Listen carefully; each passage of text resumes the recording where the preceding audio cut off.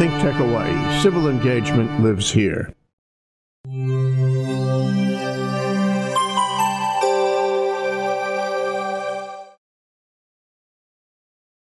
You're on ThinkTech Asia here on a Monday with Russell Leu, who joins us by Zoom from a coffee shop. How surprised are we now? A coffee shop in Beijing. Hi, Russell. Good morning. Well, it's early morning, and I have to have my cup of coffee here and to be on the show, Jay. You find these coffee shops everywhere. You must be more knowledgeable about coffee shops in Beijing than any other person in the world. We are yet again impressed, Russell. And it makes us want to go over there and have a cup of coffee with you, actually. Maybe we'll have you up here, Jay, and we can do a joint show live back to our audience in Honolulu and the world, over the world, anywhere else. There you go. Okay, so the title of our discussion today is, I like this a lot, Coming to America is Not Easy. And then, if you are a Chinese technology company, coming to America is not easy. So just a little background, you can embellish if you like. Mr. Trump started this trade contention over tariffs, and without getting into the wisdom of that, of which there is none, he threatened China. Well, he actually imposed substantial tariffs against China. And China is not going to take that lying down, so China responds. But the response is more than counter tariffs.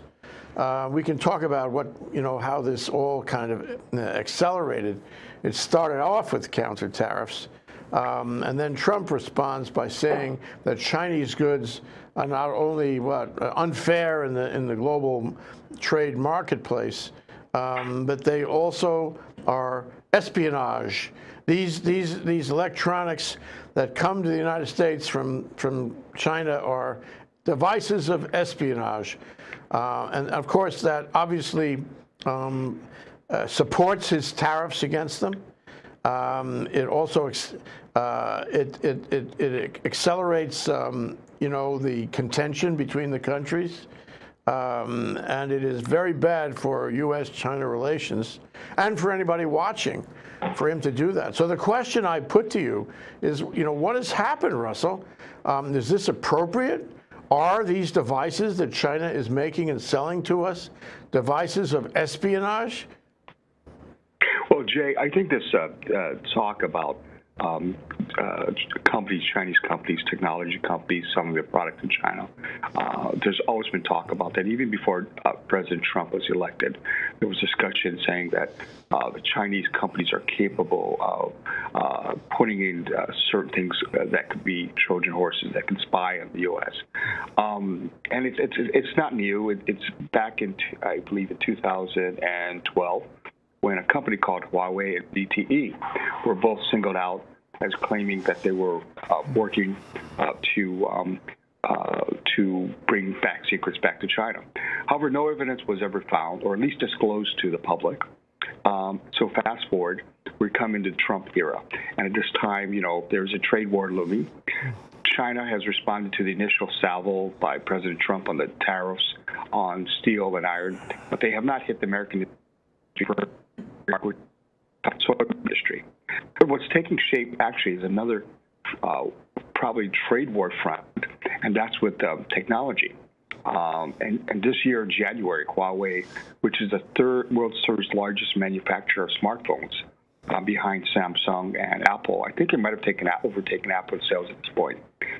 Sales reaches over $36 billion, and they ship over 165 million headsets worldwide. Their big coming out party was supposed to have been a deal with at&t to sell their phones through the at&t channels. Unfortunately, there was a letter from congressional leaders, again with no evidence, pointing out, saying that we believe that the Huawei is a threat to national security, and they lobbied at&t to drop the deal, which they did. So here we are again with a new frontal attack on trade, possibly. Yeah, here we are. And so, I mean, when you take that together with the tariffs, you are escalating tensions is what you're doing. You know, I was telling you before that, I mean, I believe that there have been people coming and going from China and from the U.S. and crossing that border with, you know, with the idea of reporting back to some government agency, both ways. And that's been going on for years. And it's, you know, it's not critical. It may not be all that secret what they bring back, but they do that, and it happens. So, you know, the thing is that it's not discussed. It's not discussed in the newspaper. And to the extent that there's worse things happening in espionage, espionage isn't usually public. It's handled in other ways. It's handled by, you know, the intelligence agencies. But in this case, it sounds to me like this possibility, whether it's real or not, I don't know. You've said it's not real, and that there are no Trojan horses. Sounds like it's going public. And this administration is taking something which you know, may or may not be true and making it a public spectacular. And the result is, I mean, I don't know how the policymakers in Washington feel about it, but I'm very uncomfortable about it. And the people I talk to are uncomfortable about the notion that we're arguing about espionage in public, as well as tariffs. And so the relationship, which I thought, you know, a couple of years ago with China was pretty good, and it was, you know, it was going good places. Now it doesn't feel good at all. Now it feels like there's tension over things that may or may not be real, but there's tension. The tension is real, and this president is accelerating, you know, an argument on so many points with them. Well, Jay, let me add something to this. My observation. I'm not saying that it's not real. I'm not saying it's not happening. We just don't know. But we have a lot of vague statements. Now, if it was real, we would be like what's happening in the news now, where Mueller has done an investigation, has found that there have been Russian actually naming and indicting people, conducting espionage from the Russian side with our political system. So that's real. That's something that's in American society. It's always transparent. But here we're having a lot of people saying, well, our leaders saying that, oh, there's something that the Chinese are capable of doing, but nothing is pointed out. What's disturbing is that I don't think it's just the technology. I think in the recent news in the last month, the FBI director has said that Chinese society, they're a threat to American society. And he singled out Chinese students coming to the U.S. to study as potential people who could conduct espionage. Again, if there are these things happening, I think the government, the process in the U.S. would take care of itself. The criminal process, that would be something that would be in play. But we haven't seen that. We haven't seen it. So it's almost kind of like a hysteria that there's Chinese espionage. And if you're Chinese, you are doing something bad. If you're a Chinese company, you're doing something bad. I'll point out, Jay, to another company called DJI, which you can find in the Apple store. They sell a lot of drones. They're the #1 manufacturer of drones. And last year, Homeland Security was saying that we think that DJI is maybe committing espionage for China, but no evidence again. So all of these things are something that apparently there's a mass hysteria that we should not have take any products that come in from China, period. Yeah, isn't there a rational way to test on this, Russell? In the case of DJI, I suppose the concern is that you send the drone up and it takes pictures, and the pictures somehow find their way from the drone to intelligence agencies in China. I find that hard to believe just on the surface of what the technology is like these days. It's hard enough to get the pictures right down on the ground, much less to China. But, you know, isn't it easy to take the thing apart and look at, you know, we know about drones. We have a lot of expertise about drones. Why can't we just take it apart and look at the pieces and decide and examine whether the pieces are doing that, or capable of doing that and doing that? I don't know why the government is making these speculative statements when it could come to a pretty easy black and white conclusion. And by the way, the same thing with the, the Huawei telephones. If I'm using a Huawei telephone in the United States to say, to call my uncle in Sheboygan, they can probably tell, can't they, if that message is actually going to an agency in Beijing at the same time. And by the way, I don't know if Beijing would really care about my telephone call with my uncle in Sheboygan anyway. But let's assume that it was possible, and in that case, more than the drone, I think it is possible. Can't they engineer it, take it apart, and find out? Mm-hmm. Well, I think you're right on that, Jay. Two observations here. DJI has a feature on the drones where the operator can disconnect the internet connection when it flies around. So in other words, it won't be able to send any information over the internet. You can actually locally disconnect that. So you won't have any threat of sending anything back to another country, some information. So the other thing that strikes me is that I believe that if in fact you upload something to the server, many companies will have their servers available, so you can upload information there. It would seem to me that maybe you may want to look at the cybersecurity law and say, if you're going to sell things to the U.S., DJI, you should have the local server in the U.S. So any data goes to the U.S. server, does not go anywhere but the U.S. server. So therefore, we can expect that server. Again, that is something if you wanted to control security in that sense. But it's amazing because, the Huawei has 70 million users of their phone worldwide. I guess that's a lot of people to track and monitor. Incredible to think that that's happening. Well, Huawei is a pretty good phone. And with a little effort, it might be a better phone than Apple. It might be a better phone than Samsung in the years to come. I mean, they got a huge testing base with those 70 million people plus. And so, I think it's a real economic threat to Apple and, for that matter, to Samsung to have, an open trade with the Huawei phones. But let me ask you, I mean, this is all, so far, am I right? This is all talk. This is the Trump administration saying, we believe, for some reason that they can't tell us why, we believe that these devices, and maybe others too, are, instruments of espionage in our country. And therefore, what? What's the conclusion? What's the action? Are they trying to stop this on the basis of some U.S. statute that prohibits the introduction of such, devices into the country? Well, I think that the whole thing about this is that it's all speculation. And yes, we have a legitimate interest, national security interest, to watch for this if this happens.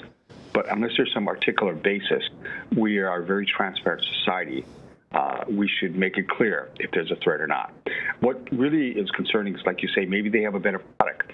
The Huawei, the phone that they're trying to introduce, uses state-of-the-art Leica lenses, and they shoot better pictures, frankly, than many of these smartphones. It's a Leica camera, actually, and I've tested that up here. Fantastic pictures. So, it's interesting because they're number 2 or number 3. I think they might have surpassed Apple in sales, which means they have not hit the biggest market in the U.S.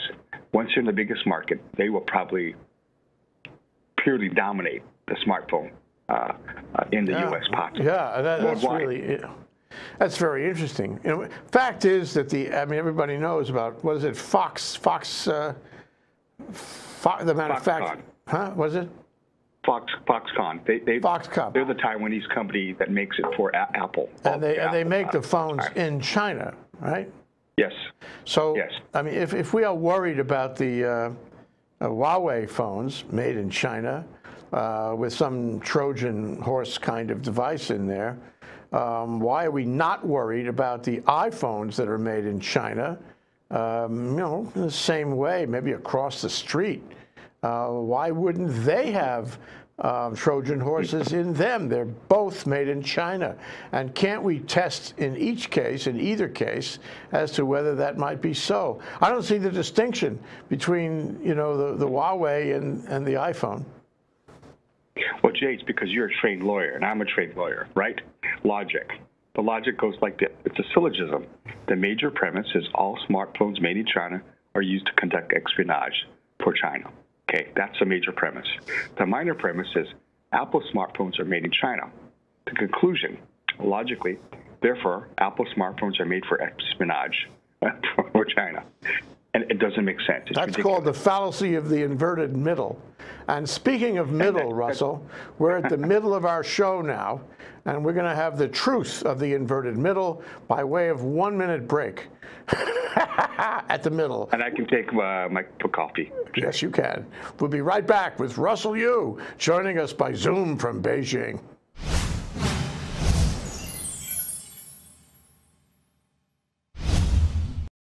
Living in this crazy world, so caught up in the confusion, nothing is making sense for me and you.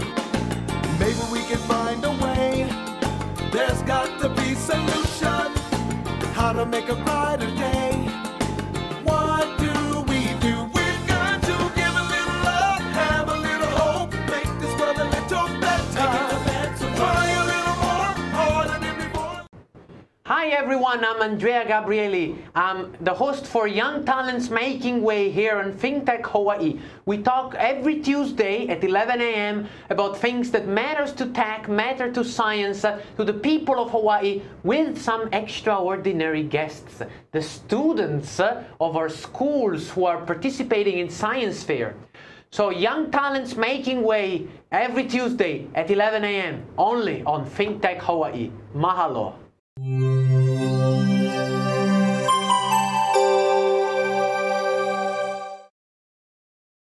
Back from the inverted middle. We've come from the Middle Kingdom, if you will. And now we're back with Russell Leu, who joins us from an unnamed coffee shop somewhere in the heart of Beijing. And we're talking about coming to America is not easy if you are a Chinese technology company these days. So, you know, the thing is that this thing about the technology, equipment, the devices with, you know, Trojan horse type, you know, functionality, doing espionage, there's actually no barrier. In the case of, unless I don't have it right, in the case of the tariffs, we know the tariffs are now, at least for a while, they're a matter of law. But this thing about the devices that do espionage, nothing is being, you know, prevented from coming in the country right now. And maybe those guys will be seeking some kind of rule or statute to that effect later, but not now. What interests me, though, is this is all part of a kind of a continuum, a campaign, if you will, to say that things from China are tainted with espionage, every one of them, and every person is potentially, you know. So what did the deputy director of the FBI say? You have a quote, right? Well, I think the actual director had said that, which is drawing a lot of alarm in the U.S. by U.S. citizens as well, especially people who are of Chinese descent, who are Americans, like me. And I think some of the things that is scary is that he's recently said one of the things we're trying to do is view the China threat as not just a whole of a government threat, but a whole society threat on their end. And I find that very overreaching. I think national interest for U.S. is very important. I support that. But I think the key is if there's something that's articulable, say it. What is it? It's one broad stroke. It's almost a mass hysteria that we're leading our country into. We're having people turn and say all Chinese are bad. We're having the government saying that all Chinese students that come to America to study are bad. And I don't know. Maybe there are some, but again, you can't say that for everybody. It reminds me of our constitutional issue that we had with the internment of Japanese Americans back in World War II. All Japanese of descent, even if you're Americans, are spies for the Japan government. We had the Korematsu case. And all of these things that leads me to think we're leading in a direction not only being isolationist, but again, it's an issue that's a large issue that I think affects internally within our own country. Although we're talking about so-called perceptions by the American public that are being made by authorities that says Chinese are doing bad things. but nothing has been shown or proven yet. Again, this is a little bit scary in a democratic society in the U.S. Well, you know, this goes to a larger picture, and I'd like to comment on that for a moment. Last week, we had a big event on Asia-Pacific policy here in the form of the Board of Governors of Pacific Forum. And ThinkTech was there.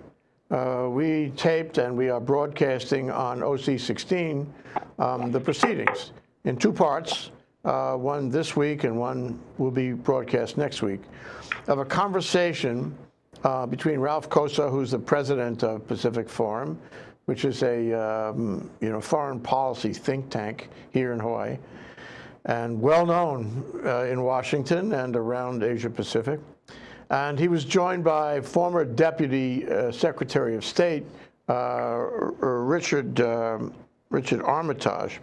And Armitage pointed out that when some diplomat last year was asked if he felt that China was our friend, he said, "Sure, China is our friend, and so is the Tooth Fairy," indicating that maybe China wasn't our friend as we might have contemplated a few years ago, and that China has done things in the global Pacific, in the geopolitical realm, which have not been consistent with good relations with the United States. So the gloves, to some extent, have come off, and they are certainly coming off in the Trump administration. Then he said, this is Richard Armitage, when asked what he thought China was now to the U.S., he said it's an adversary. China's an adversary. That doesn't mean a foe. It means an adversary. We're in a competition with China. And, the gloves have, to some extent, come off. And I suggest to you, Russell, that indeed they have. Things in the South China Sea, some of the moves that China has made, some of the geopolitical things it has done here and elsewhere. When I say here, I mean in China and elsewhere. So the question is, how does it play when this administration, in the face of all of that, says, well, we're going to put big tariffs up against you, and we're going to call your people spies, and we're going to call your products, your electronic products, devices of espionage. My concern, as I said before, is that it escalates the tension. In the face of being adversaries, this escalates the nature of that adversarial relationship. I don't think that China is without fault, and certainly I don't think the Trump administration has done anything to ameliorate that. In fact, it's done everything it can to accelerate and escalate the tension. So where are we on this? I would like to see the two countries friendly. I think it's in their interest individually and collectively, and in the interest of the world, but we're not going that direction. So what can and should be done when the public starts getting into things and the government tells the public they should worry about espionage? This is not a good sign for future relations. Mm-hmm. Well, I agree. I think you pointed something very accurately here. And I think we have to look at it this way, Jay. We're talking about several layers here. Government to government, that's an issue for the governments to handle. If there's actual evidence, they can handle it between each other. But then when government starts to bring in the people, that's another layer. And when you start to bring in companies, the private business sector, that's another company. That's another layer. And the question is that, do we put everything in one basket and say, Chinese, if you're a Chinese company, if you're a Chinese person, we put you in the government basket, and all of you are bad people? This is a global world. I think there are realities here that we have to make careful distinctions, and we have to be careful about it. One thing is clear is that, a company that does $36 billion a year ships 165 million headsets. Do you think they want to risk to do something like this and lose it all overnight? If in fact that they're doing that, I think it sort of doesn't make sense here. I think that even for the other company, DJI, do you think they want to risk losing they're valued at $10 billion. They're a very big company. DGI is very interesting because they may manufacture and design in Shenzhen, China, but their creative centers in Los Angeles. Their software people are in San Mateo, California. Their public relations people are in New York. That's all part of their company. And this is a global enterprise that's operating not only in China, but around the world in the U.S. And so we have these accusations that all of you are spies. Again, so where does the line drawn here, Jay? I think unless there's an articulate basis that you can say the people and companies that are doing business, unless you have evidence, let's hear it. Well, what I want to suggest, Russell, and I like your view of it, is that our foreign policy with China has not been nuanced. Our foreign policy with China has, in some cases, let China get away with things we should not have let them get away with. And then you can't wait a couple of years and then start criticizing them for it. You have to have an active foreign policy, active diplomatic relations, where you engage with them on a diplomatic level all the time.